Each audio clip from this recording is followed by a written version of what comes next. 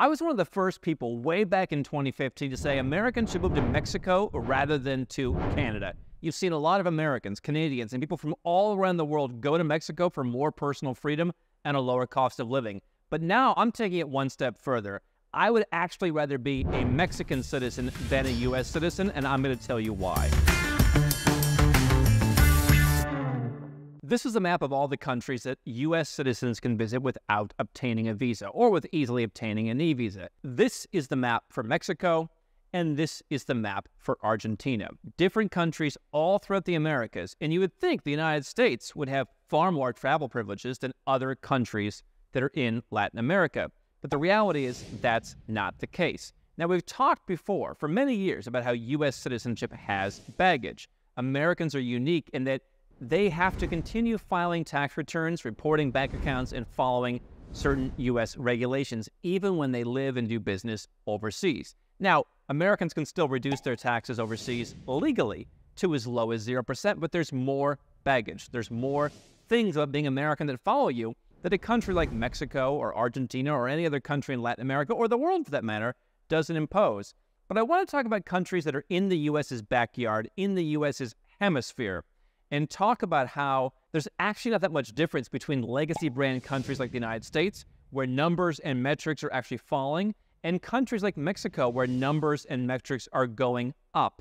In the 21st century, we're seeing countries that 20, 30, 50 years ago would have been totally written off as places to live, places that you want to be a citizen of. Now they're increasingly competitive. Look at where Mexicans can go compared to the U.S. You really only see two big standouts on that map.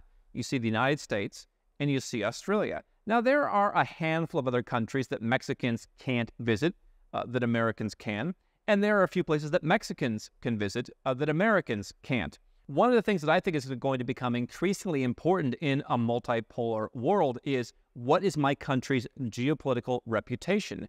Everyone knows the United States, and that's historically been very good. Countries that want to welcome Americans, but that kind of stopped in the last 1 to 2 decades, where banks no longer want Americans in many cases. There are plenty of banks that take Americans, but some of the well-known asset havens have just shut the door on Americans due to rules like FATCA. I think you're going to increasingly see that in things like immigration. If you want to get a residence permit somewhere else, you're going to see more restrictions. You're already seeing a certain retaliation on the U.S. from other places in terms of their own travel policies. I have seen Americans have more difficulty getting certain residence permits than citizens of other countries that you wouldn't really think you'd want to be a citizen of, but it was actually easier because they were able to get the documents they did more easily.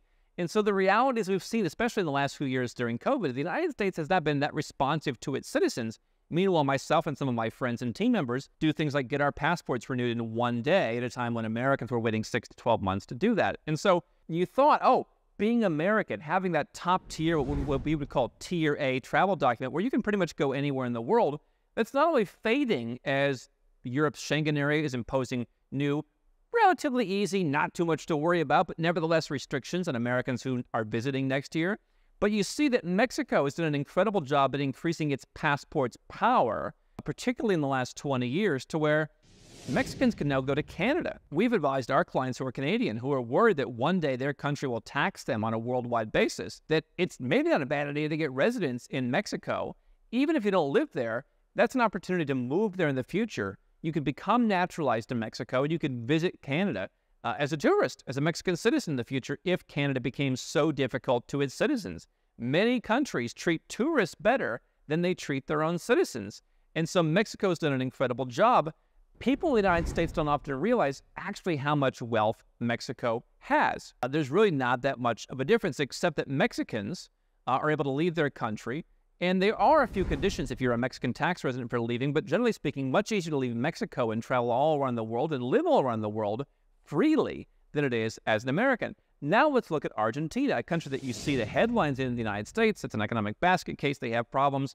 Doug Casey, who has spoken now for 3 years at Nomad Capitalist Live, has lived in Argentina. He said, listen, they just leave me alone as the wealthy foreigner. Look at Argentina's passport power. Every single country in Europe is lit up. They can go everywhere. Same as Americans, and actually even better. Why? Because Argentina is not bothering other countries. And so people look at Argentina. Their citizens aren't a visa overstay risk. They're not causing problems. They have money by the standards of most people, most countries. And so you may not want to go visa-free to Russia. I understand that's not maybe the best place to go right now. But the point is, if you're a citizen of Argentina, you have almost as many options. You've got a couple main countries that are not there. I would argue, for me, I don't want to go to Canada. I don't want to go to Australia. I don't want to go to New Zealand. I would rather have access to countries that welcome me, that have friendly policies, that have low taxes, what I call soft freedom. And so I'm not saying you have to live in these countries, but let's understand, if you're watching this, you now have the opportunity to get residence and to get citizenship in other countries that you may not have to live in, but you can travel around the world and you can have that as your identity. Now, when it comes to opening bank accounts, if you're an American, you're an American, even if you have 99 other passports when it comes to things like FATCA. So that's one area where it's an issue. But let's say in the cryptocurrency space, for example, there are certain crypto exchanges, there are certain crypto investments. Hey, we don't mind if you're an American, but we need you to have some kind of ID from somewhere else. And so we've had people who are American come to us to get second residences and passports to have access to investments that they're legally allowed to access, but they need some kind of alternate ID. And so there are situations like that. There are situations where you may want to travel somewhere, get residence somewhere. I'd rather be a citizen of a country that's not bothering everybody, that doesn't have restrictions, that doesn't have a record of, they're always screwing with us. Because you can see Mexicans, Argentines, they're welcome to go to Europe, and they're welcome in the same conditions that Americans are. They will follow the same new procedures, what's called ETIAS, for having to go to the Europe Schengen area in 2024. They enjoy the same 90 days out of every 180 days. And quite frankly, I have seen no evidence that if I'm Mexican, I'm going to have any harder time getting a residence permit almost anywhere else in the world, except, I suppose, the United States. But here's the reality. The fact that a country like Mexico has grown so substantially in terms of its passport power, in terms of its wealth, Latin American countries haven't grown as fast as Asian countries compared to the U.S. So there is that. But countries like Mexico and others that have been emerging in our lifetimes are an example of how countries are getting closer to each other. Now look at the U.S. I was talking to folks at our recent event who have moved to Mexico. They get asked two questions. Is it safe? And how do you deal with health care? Those are the two that stood out above all the others from Americans and Canadians who moved to Mexico. Is it safe? How do you get health care? The reality is those things, in many cases, are better in those countries than in the United States. And what the people told me in some cases was, name a city in the U.S. that's safe these days. Now, you don't live in that city. You live in the suburbs. But, hey, I live in the suburbs of where I live in Mexico. I live in a safe part of Mexico. My doctor comes and takes care of me in my house. I've got my doctor's cell phone number. You don't have that in the U.S. And so you can live in Mexico. You can live in Argentina. Many people are choosing to do that. Lower cost of living, more soft freedom. You get left alone. If you think the safety is an issue, fine. Find the Mexico of Asia. Find the Mexico of Eastern Europe. There's plenty of countries around the world that meet your conditions. But the point is, countries are coming together. When I was a kid, I've told you all for years, we would watch on television, oh, look at the Chinese, they're riding their bicycles around Beijing. They're not riding so many bicycles anymore. And yet the U.S., life expectancy is plateaued. Economic freedom is down. Personal freedom is down. University standing and education is down. Wages are stagnant. Economy is growing okay, but a lot of other economies are growing much faster. Optimism about the country, down in the dumps. Not the case in many other countries. I'd rather be a citizen of a place that's moving up, that has great visa-free travel, where I can live there if I want. Let's talk about Argentina, for example. You have access to basically all of South America. You can go there with an ID card. You can more easily get residence permits, for example. And so I left the U.S. many years ago, and every time I think, well, you know, maybe this would be easier in the U.S., I talked to a friend or family member who said, it's only gotten worse. The place doesn't function anymore. If I can be Mexican, let's say I'm going to give birth to a child in Mexico. Let's say I just go and get a residence permit and spend a couple of years living in Mexico, and I learn Spanish, and I can become a naturalized citizen. Or let's say I have a parent from Mexico, and I'm already entitled to Mexican citizenship. I don't have to live in Mexico. But if I have U.S. level or Western country level resources, income, a business, I could live in Mexico. I can live in a safe part, or Argentina, or any other country you want that has a good passport, and I can have more freedom geopolitically, financially. And if I want to leave that country and go anywhere else in the world, there's Mexicans in Singapore. I don't think Singapore looks at them very differently. There's Mexicans in Dubai. I don't think Dubai looks at them any differently than they do an American or Canadian or an Australian. they're a foreigner. The reputation outside of the U.S. of a country like Mexico is actually, pretty decent. Mexico City, Buenos Aires are great cities. But again, you don't have to live there. There is going to be more business opportunities. There's going to be more opportunities to structure your international plan, in my opinion, having some of these citizenships. Now, what you can do, and what we suggest people do, and what we help people do here is get second citizenships. And I think really now, third citizenship. So we've got Americans who are living in Mexico part-time or who have Mexican residence, and in some number of years, they'll be able to apply for Mexican citizenship.